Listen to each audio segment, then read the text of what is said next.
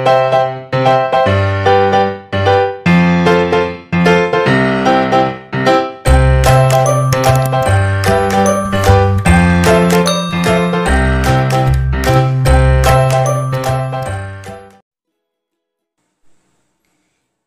Friends, ഇന്ന് നമ്മളിവിടെ തയ്യാറാക്കുന്നത് ബട്ടൂരയും ചന മസാലയുമാണ്. അതെങ്ങനെയാണ് തയ്യാറാക്കുന്നതെന്ന് നോക്കാം. ആദ്യമായി ഒരു പാത്രത്തിൽ 1 കപ്പ് മൈദയും 3 കപ്പ് ഗോതമ്പും എടുക്കുക. അതിനുശേഷം 1 കപ്പ് ചെറിയ ചൂടുള്ള പാലെടുക്കുക. അതിലേക്ക് 2 ടീസ്പൂൺ ഈസ്റ്റും 3 ടേബിൾ സ്പൂൺ തൈരും ആവശ്യത്തിന് ഉപ്പും 1 ടീസ്പൂൺ പഞ്ചസാരയും ചേർത്ത് വെക്കുക.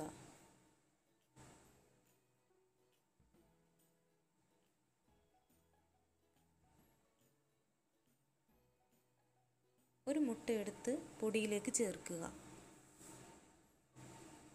ശേഷം പാലും ഈസ്റ്റും അടങ്ങുന്നത് പൊടിയിലേക്ക് ചേർക്കുക.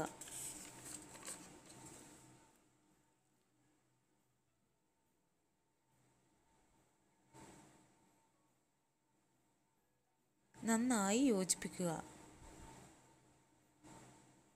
എന്നിട്ട് നല്ലവണ്ണം കുഴച്ചെടുക്കുക.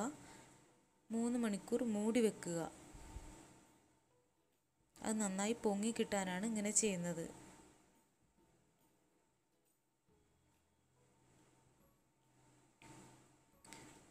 മൂന്ന് മണിക്കൂറിന് ശേഷം നമ്മൾ തുറന്നു നോക്കുമ്പോൾ മാവ് ഇങ്ങനെയാണ് ഇരിക്കേണ്ടത്.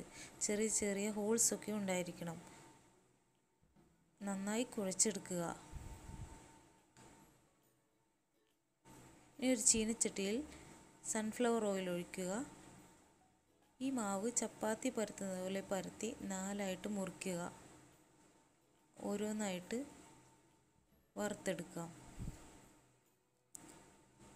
ബട്ടൂരയുടെ 2 ഭാഗവും ഗോൾഡൻ കളർ ആവണം. ബട്ടൂര റെഡി.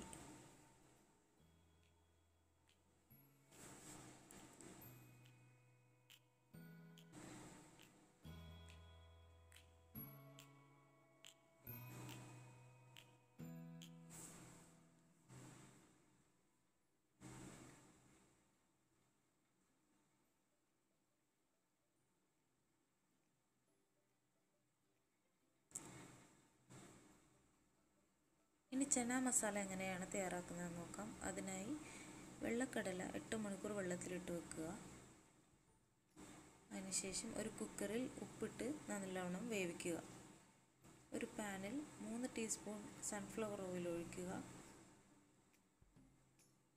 അതിനുള്ളിലേക്ക് ഒരു മീഡിയം സവാള ചെറുതായിട്ട് അരിഞ്ഞത് വഴറ്റുക. ആവശ്യത്തിന് ഉപ്പ് ചേർക്കുക.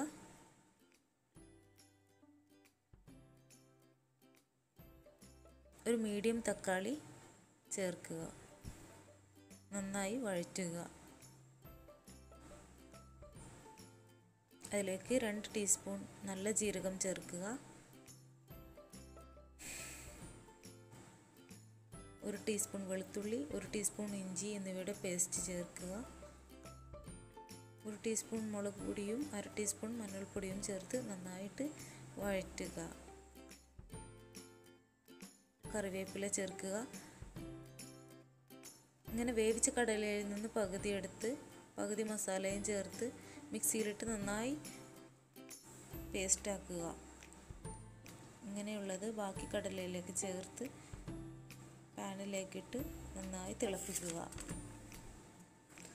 നന്നായി തിളച്ചതിന് ശേഷം മല്ലിയിലിട്ട് നമുക്ക് യോജിപ്പിച്ചിട്ട് സെർവ് ചെയ്യാം.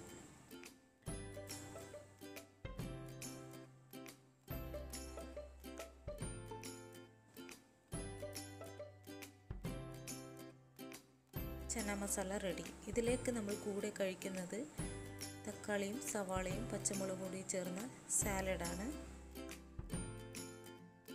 ചന ബട്ടൂര റെഡിയായി. ഈ വീഡിയോ എല്ലാവർക്കും ഇഷ്ടമായെന്ന് കരുതുന്നു. ഇഷ്ടമായെങ്കിൽ ലൈക്ക് ചെയ്യുക, ഷെയർ ചെയ്യുക, സബ്സ്ക്രൈബ് ചെയ്യുക.